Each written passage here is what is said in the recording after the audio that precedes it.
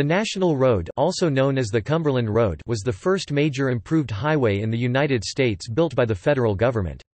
Built between 1811 and 1837, the 620-mile (1,000 kilometers) road connected the Potomac and Ohio rivers and was a main transport path to the west for thousands of settlers. When rebuilt in the 1830s, it became the second U.S. road surfaced with the macadam process pioneered by Scotsman John Loudon Macadam. Construction began heading west in 1811 at Cumberland, Maryland, on the Potomac River. After the financial panic of 1837 and the resulting economic depression, congressional funding ran dry and construction was stopped at Vandalia, Illinois, the then capital of the Illinois, 63 miles (101 kilometers) northeast of St. Louis across the Mississippi River. The road has also been referred to as the Cumberland Turnpike, the Cumberland-Brownsville Turnpike or Road or Pike, the Cumberland Pike, the National Pike, and the National Turnpike. Today, much of the alignment is followed by U.S. Route 40, with various portions bearing the alternate U.S. Route 40 designation, or various state road numbers such as Maryland Route 144 for several sections between Baltimore and Cumberland. In 2002, the full road, including extensions east to Baltimore and west to St. Louis, was designated the Historic National Road, an All-American road.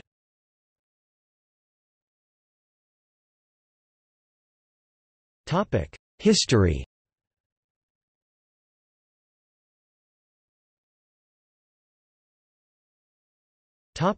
Braddock Road. The Braddock Road had been opened by the Ohio Company in 1751 between Fort Cumberland, the limit of navigation on the upper Potomac River, and the French military station at Fort Duquesne at the forks of the Ohio River, at the confluence of the Allegheny and Monongahela rivers, an important trading and military point where the city of Pittsburgh now stands. It received its name during the colonial-era French and Indian War of 1753–63, also known as the 7 Years' War in Europe, when it was constructed by British General Edward Braddock, who was accompanied by Colonel George Washington of the Virginia Militia Regiment in the ill-fated July 1755 Braddock Expedition, an attempt to assault the French-held Fort Duquesne, later the city of Pittsburgh, Pennsylvania.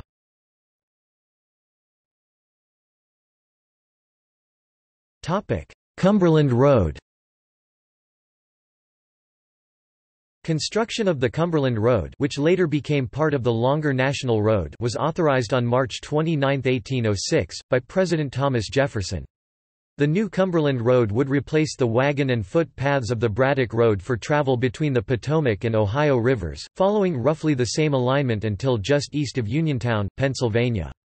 From there, where the Braddock Road turned north towards Pittsburgh, the new National Road, Cumberland Road, continued west to Wheeling, West Virginia, then part of Virginia, also on the Ohio River. The contract for the construction of the first section was awarded to Henry McKinley on May 8, 1811, and construction began later that year, with the road reaching Wheeling on August 1, 1818. For more than 100 years, a simple granite stone was the only marker of the road's beginning in Cumberland, Maryland. In June 2012, a monument and plaza were built in that town's Riverside Park, next to the historic original starting point. Beyond the National Road's eastern terminus at Cumberland and toward the Atlantic coast, a series of private toll roads and turnpikes were constructed, connecting the National Road, also known as the Old National Pike, with Baltimore, then the third largest city in the country, and a major maritime port on Chesapeake Bay. Completed in 1824, these feeder routes formed what is referred to as an eastern extension of the Federal National Road.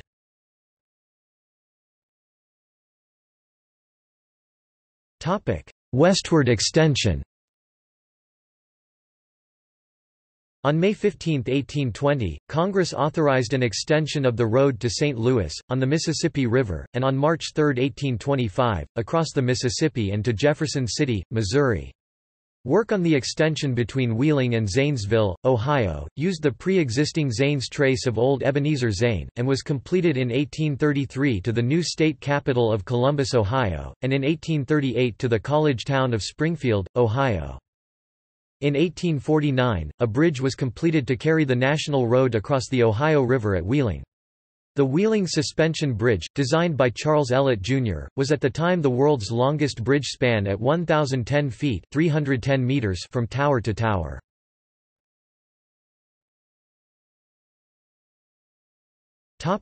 Transfer to states. Maintenance costs on the Cumberland Road were becoming more than Congress was willing to bear. In agreements with Maryland, Virginia, and Pennsylvania, the road was to be reconstructed and resurfaced. The section that ran over Haystack Mountain, just west of Cumberland, was abandoned and a new road was built through the Cumberland Narrows. On April 1, 1835, the section from Wheeling to Cumberland was transferred to Maryland, Pennsylvania, and Virginia, now West Virginia. The last congressional appropriation was made May 25, 1838, and in 1840, Congress voted against completing the unfinished portion of the road, with the deciding vote being cast by Henry Clay. By that time, railroads were proving a better method of long-distance transportation, and the Baltimore and Ohio Railroad was being built west from Baltimore to Cumberland, mostly along the Potomac River, and then by a more direct route than the National Road across the Allegheny Plateau of West Virginia, then Virginia, to Wheeling. Construction of the National Road stopped in 1839. Much of the road through Indiana and Illinois remained unfinished and was later transferred to the states.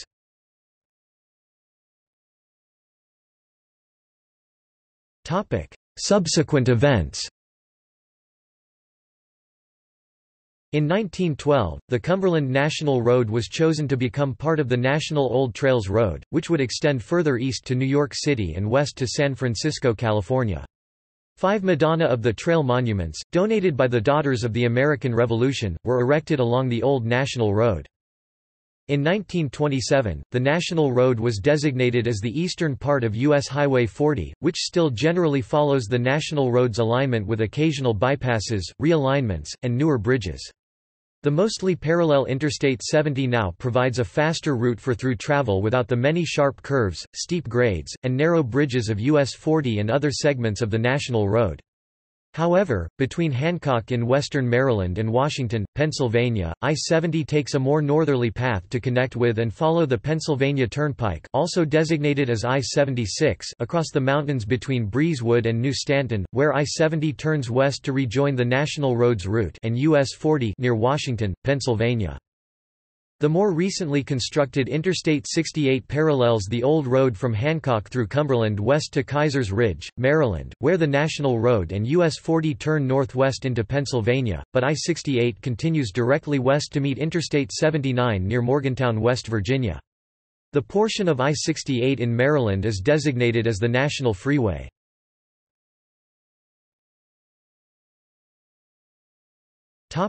Historical structures. Many of the National Road's original stone arch bridges also remain on former alignments, including Castleman River Bridge near Grantsville, Maryland, built in 1813–1814 to carry the road across the Castleman River. It was the longest single-span stone arch bridge in the world at the time. Great Crossings Bridge near Confluence, Pennsylvania, built in 1818 to carry the road over the Youghiogheny River. The bridge, and the adjacent town of Summerfield, Pennsylvania, which was raised, are under the waters of Youghiogheny River Lake, though still visible at times of extremely low water levels. Another remaining National Road bridge is the Wheeling Suspension Bridge at Wheeling, West Virginia. Opened in 1849 to carry the road over the Ohio River, it was the largest suspension bridge in the world until 1851, and is today the oldest vehicular suspension bridge in the United States still in use. A newer bridge now carries the realigned US 40 and I-70 across the river nearby. 3 of the road's original toll houses are preserved. LaVale Tollgate House, LaVale, Maryland. Petersburg Toll House, Addison, Pennsylvania. Searites Toll House, near Uniontown, Pennsylvania. Additionally, several mile markers, some well-maintained, others deteriorating, and yet others represented by modern replacements, remain intact along the route.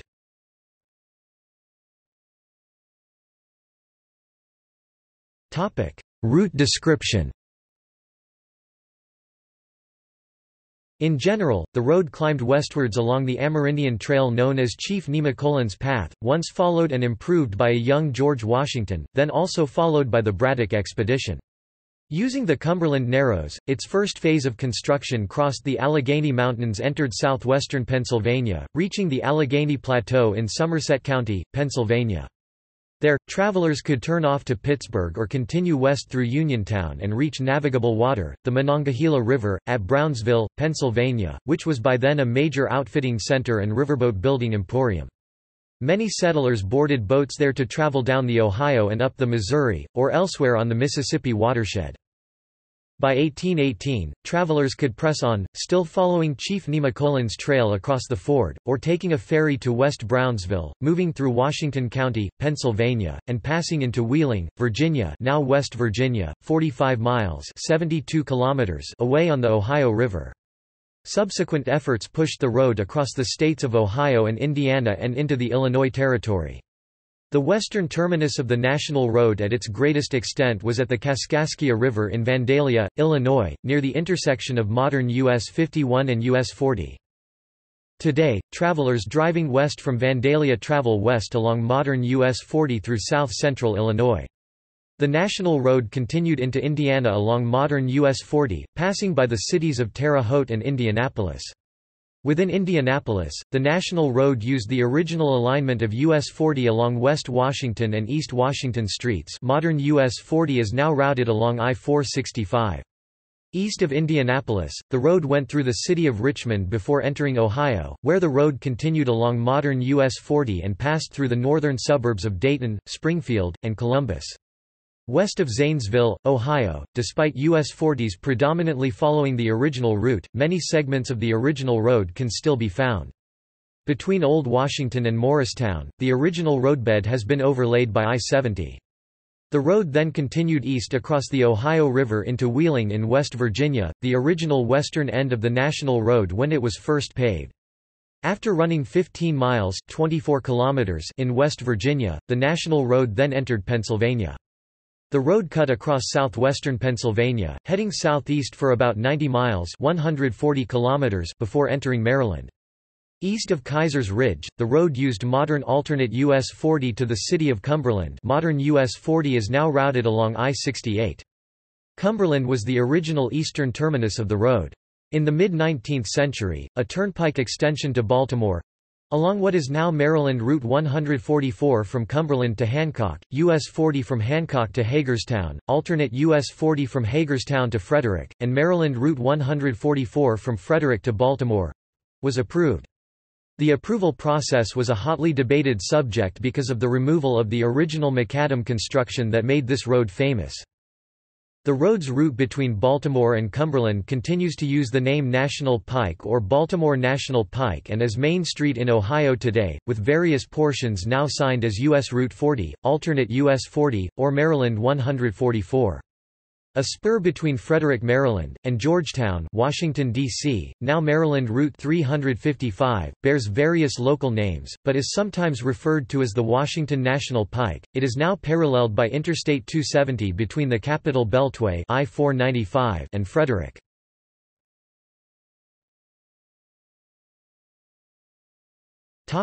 Historic designations.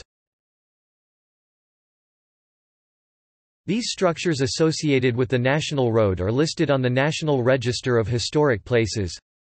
69 milestones in Maryland on Maryland Route 144 and Maryland Route 165, US Route 40, US Route 40 Alternate, and US Route 40 Scenic. Inns on the National Road in Cumberland, Maryland, and Grantsville, Maryland. Castleman River Bridge near Grantsville, Maryland. Petersburg Tollhouse in Addison, Pennsylvania. Mount Washington Tavern adjacent to the Fort Necessity National Battlefield in Wharton Township, Pennsylvania.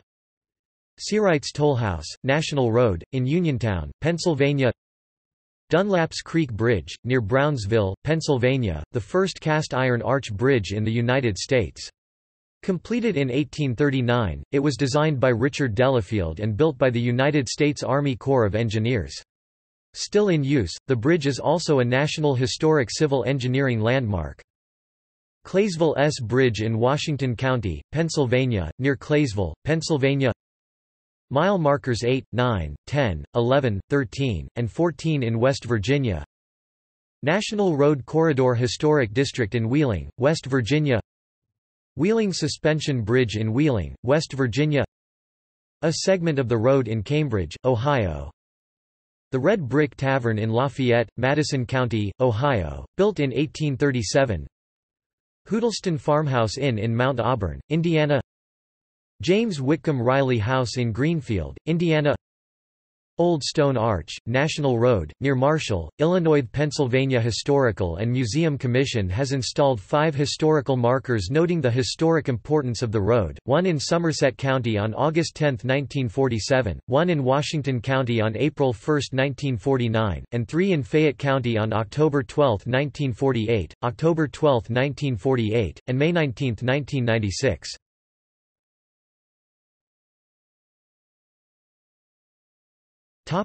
See also: Interstate 68 National Freeway, National Old Trails Road, Ocean to Ocean Highway. Notes